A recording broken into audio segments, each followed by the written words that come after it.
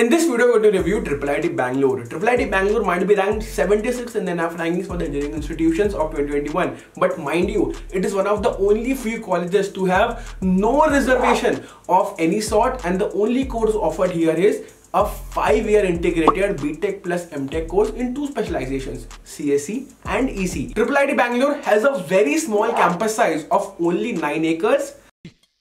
भाई हम तो शुरू होते ही खत्म हो गया यार.